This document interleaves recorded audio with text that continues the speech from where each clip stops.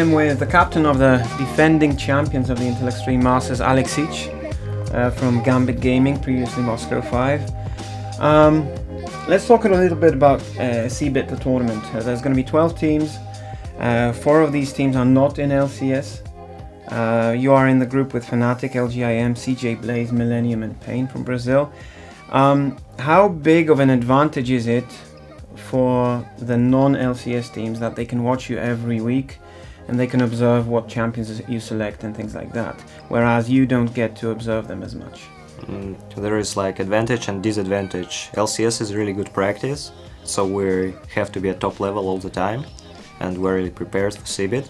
That's like advantage. But the disadvantage is we're like open team, everyone knows our strategies, and some Korean teams and like non-LCS, other non-LCS teams can come with some weird strategies because we don't know much about them, but still I think we can figure out their weaknesses throughout the tournament and abuse it, so we should be fine.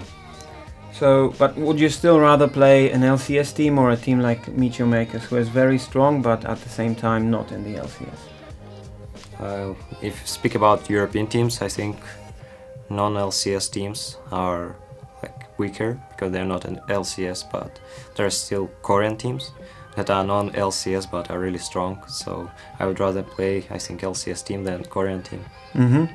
And let's talk about your group. You've got Fnatic, LG, CJ Blaze, Millennium and Pain. Which are the teams that you will be fighting for in this group for first place with? I think that like there are 2 outsiders of the group, Pain and Millennium, and the other 4 teams are kinda equal with Fnatic, CJ Blaze and LGIM. So I think that like first 3 places will go for us, CJ Blaze and Fnatic, but still LGIM is a really good team and we should be afraid of them. So I think that Fnatic can be a real threat and problem, and Korean teams are a threat overall. Group B has MYM, SK Telecom, SK Gaming, Nexus, EG and CJ Frost. So you could argue that maybe they might even be a little bit stronger on average as a group. Who do you think will make it to the playoffs in this Group B? I don't really know. I think that CJ Frost and EG should like be in one of the 3 places, and other like 4 teams are kinda equal. So it will be the 3rd place will go between them. Your name is on the trophy for Intel Extreme Masters. You're obviously leading European LCS right now. Does this make you the favorites to win the event again? We didn't lose any IEM event at all, so we really want to win it, and I hope we're favorites and we will do our best and win it.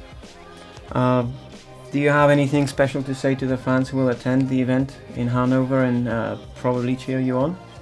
Yeah, we want to thank all our fans, like not only that will attend, but like overall over the world, because everyone will watch and I think this will be a hilarious event, and I really want to thank BenQ and Gambit for supporting us.